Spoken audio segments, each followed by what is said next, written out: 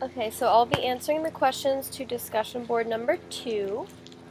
So question number 1, African populations contain some genetic variation that is absent in non-African populations.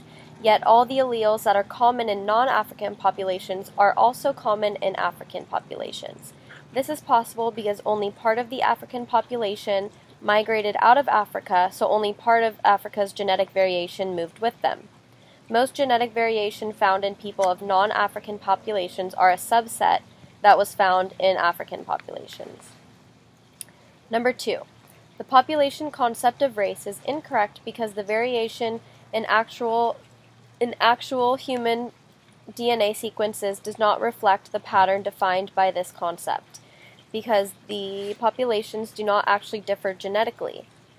The essentialist concept is not completely accurate either because it defines race as a division of the human species based on differences in physical features defined by heredity.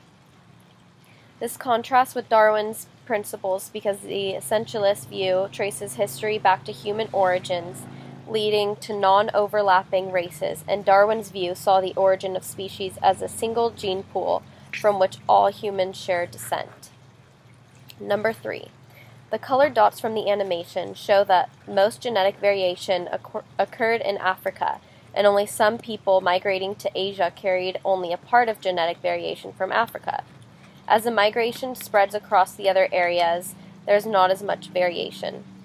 So in the animation, I noticed that the populations that kind of migrated out of Africa showed only like a part of the variation migrating over, and then the more that it spread across the other countries or continents, it showed less colored dots, so there was less genetic variation. So yeah, thank you.